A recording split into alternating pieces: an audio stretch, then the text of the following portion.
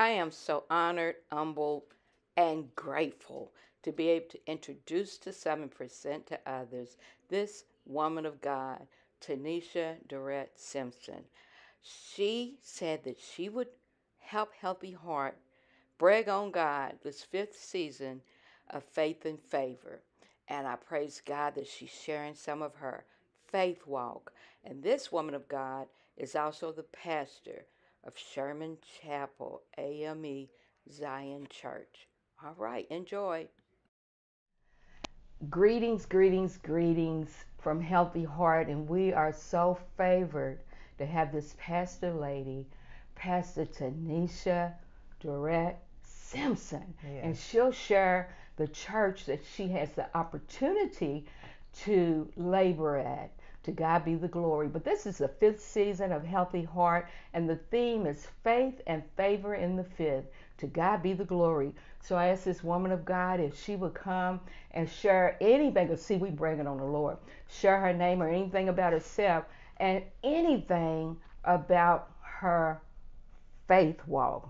But we plead the blood. We've already prayed, but we're Yes. praying now in the name of Jesus that somebody hears this and will be encouraged because God's given us this opportunity to press in to all He's called us to do. So in the name of Jesus, yes, ma'am, Yes, your name ma'am. and whatever you want to share. Yes, ma'am. Thank you once again. Thank you for always calling on me. I'm grateful for the opportunity. Like she shared earlier, my name is Reverend Tanisha Durrett-Simpson. I am the pastor of Sherman Chapel African Methodist Episcopal Zion Church, located in Lebanon, Kentucky. Um, and it's just so ironic how Miss Charlene, or we call her Miss Cha Cha, always reach out to you. Let's talk about me personally. When it seemed like you having some ups or some lows, and so I was just sharing with her before we got on recording this morning that um, the last couple of weeks I've been feeling like Jonah under the juniper tree. My soul has been grieving.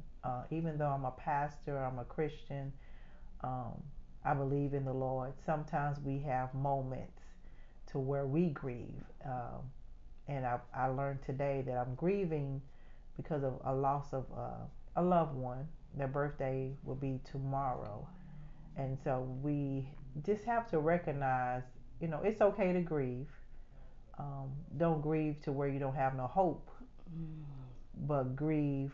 Um, we're human. We're in the flesh, and so my faith walk um, has been just trusting in the Lord, and then just to kind of go into some things, and I'm not going to be before you long, but um, my faith walk sometimes seems like it gets attacked, and so right now I was sharing with Miss Charlene that we're studying the book of Revelation, and we've been talking about the seven churches and their faith and their trust and condemnation and promises that God has uh, requested of them or shared with them that if they do right, then you will your name will be written in the Lamb's Book of Life.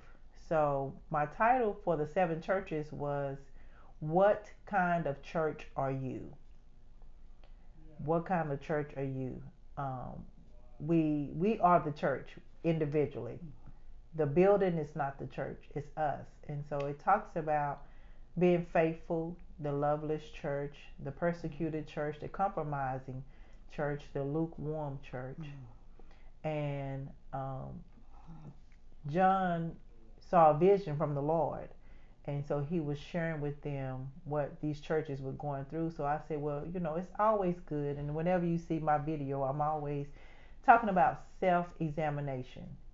We need to examine ourselves so that our faith walk can grow, so that others can see how we are progressing on this Christian walk or this Christian journey. And so I've just, I could just feel the enemy attacking me because I'm preaching to them, also preaching to me, and it's a reflection. What kind of church am I? And then to piggyback on this past Sunday, we moved from what kind of church are you to will you worship around the throne? And worshiping around the throne, when you worship during the good times and the bad times, or when your faith walk is kind of low, you don't, you wonder if God has left you. And so I just wanted to stop by just to share. Um, it's okay to grieve. Please grieve, but don't grieve to where you don't have any hope. And worship Him, praise Him, worship Him in the midst of the storm. Easy said than done, but if you just call on Jesus and you just say, "Help me, Holy Spirit," say it 7 times so that it can get into your spirit, so that you can continue to move on through this life journey. So my faith, uh, as the song says, I never lost my hope. They say faith is the substance of things hoped for and the evidence of things not seen. We can't see it, so we're putting our faith in action, knowing and trusting that God will see us through. So just just keep looking toward the Lord, keep striving for Him. Um, but it's just so amazing how today I hope that this message will help you to just keep striving. I mean, I don't really have many scriptures to give you, but just to encourage you, um, to just put your trust in Him. There is a scripture that talks about